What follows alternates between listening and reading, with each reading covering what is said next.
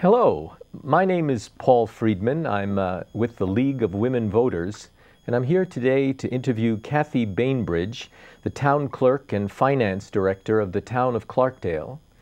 The citizens of Clarkdale are going to see on their upcoming primary election ballot Proposition 434, a permanent base adjustment to the Town of Clarkdale's financial planning.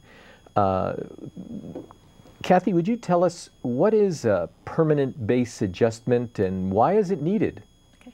Well, in 1980, the Arizona State Constitution set expenditure limitations for every city and town in the state.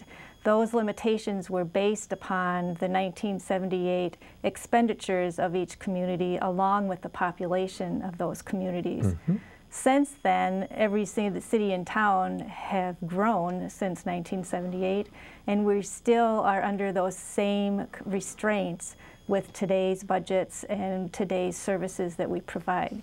So one of the tools that the state has allowed is that municipalities, all cities and towns, can ask the voters to approve a permanent base adjustment that would change that base rate from the 1978 expenditure to an expenditure base that is more reasonable for today's needs and services.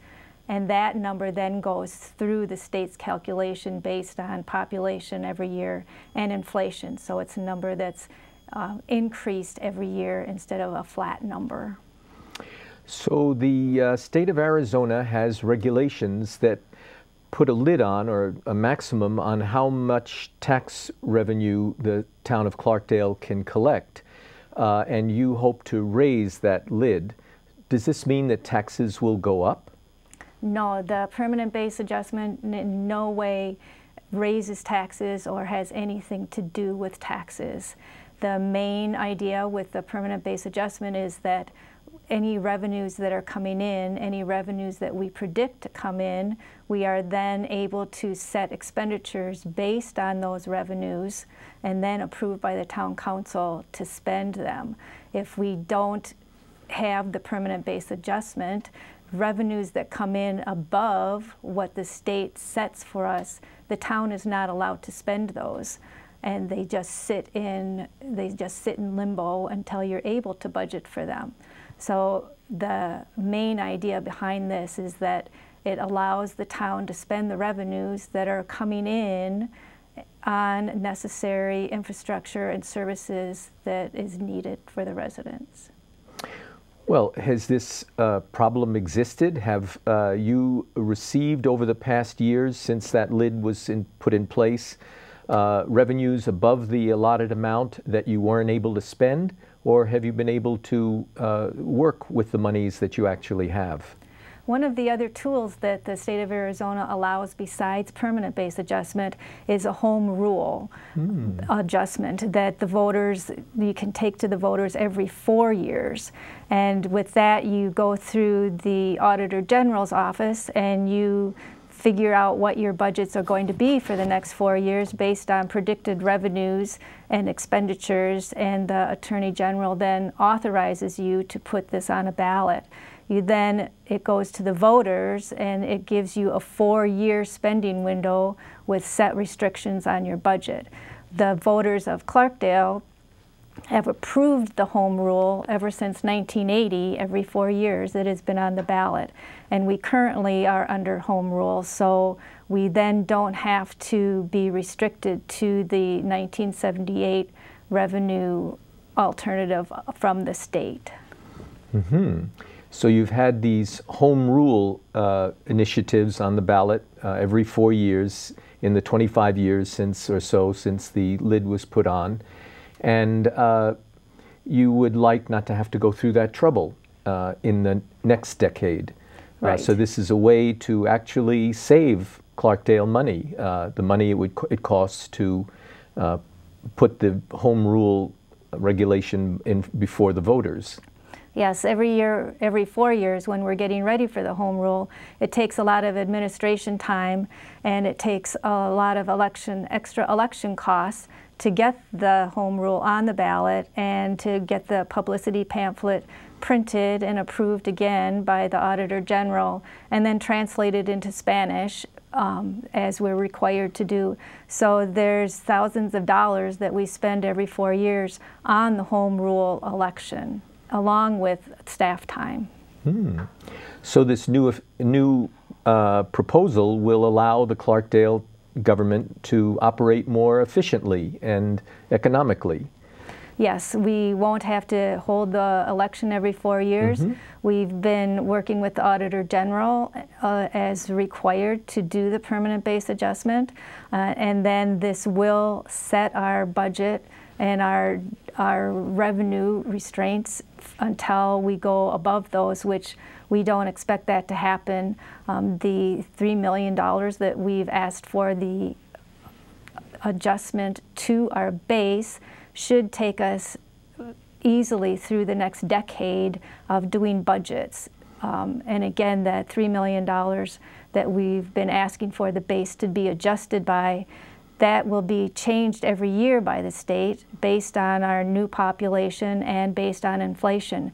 So that number then grows along with the town instead of just being a flat line budget. $3 million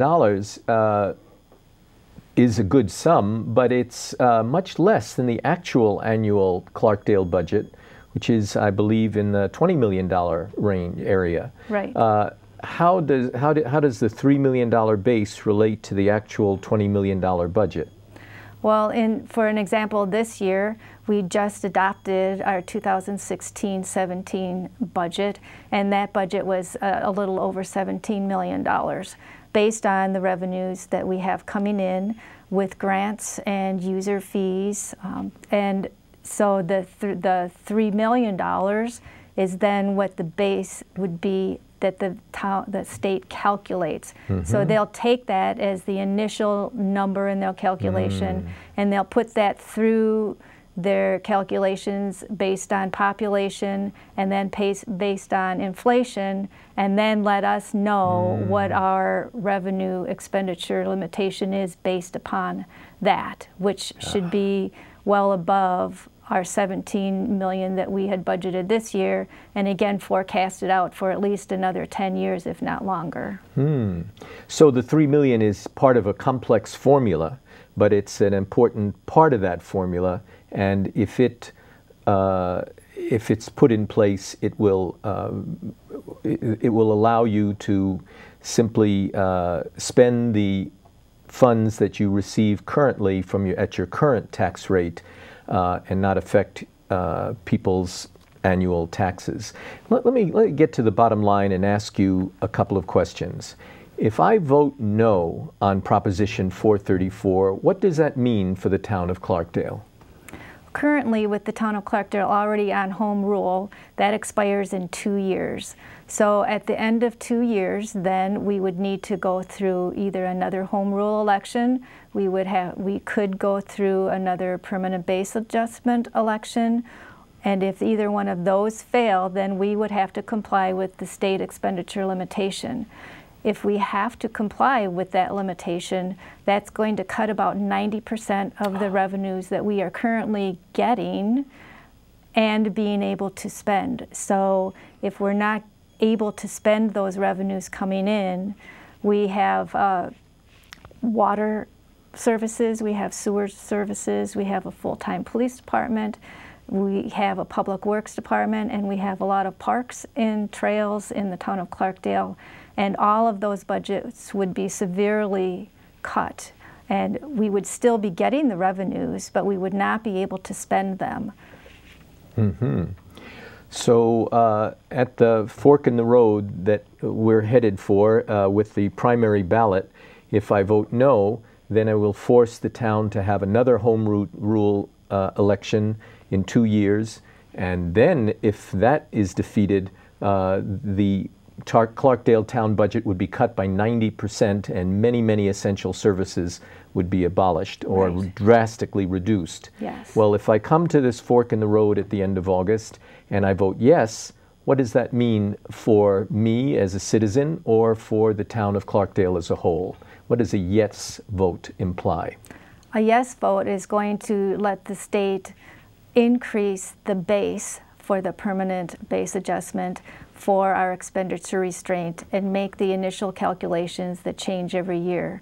On the other side of that, it's letting the town council go through their budget process, which is a 6-month process from beginning to end, looking at all of the revenue that we expect to come in and base our expenditures for infrastructure needs and service needs, and public service safety needs, expenditures based on those revenues, and that will allow them to adopt a budget for today's needs at the service level that the residents require, so that with all the public hearings and public scrutiny and following all the laws of the state of Arizona, it lets the town council set a budget that is in the best interest for the residents of our community based on the revenues that are coming in for that certain year.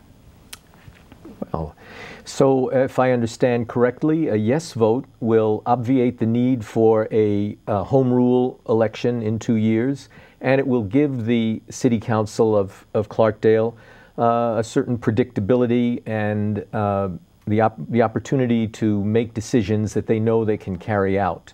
So the City Council's planning and execution of its policies will be much more efficient and effective. Will my tax bill go up? Will the city therefore spend a lot more money if this proposition passes at all? Is that at all a consequence of this proposition? The proposition does not have anything to do with tax rates and levy rates for the town of Clarkdale.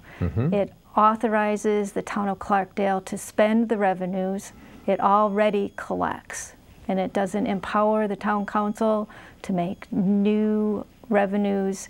It just allows us to spend the revenues that are already coming in and based on what the community needs. Well, thank you very much, Ms. Bainbridge. There you have it. The upcoming permanent base adjustment, Proposition 434, on the primary election ballot at the end of August. Provides the opportunity for the town of Clarkdale to raise its permanent base of financial base upon which it creates its regular budget. All budget procedures will remain the same. All taxes will remain the same. But their functioning will be simplified and made more streamlined, and that's the choice available to the public. So I hope this has been informative to you as you consider how you will vote on Proposition 434 on the upcoming ballot. And that's the benefit of a democracy, to hear the pros and cons, the consequences of a yes vote, the consequences of a no vote, and for each of us to make the decision that makes the most sense to us. Thank you.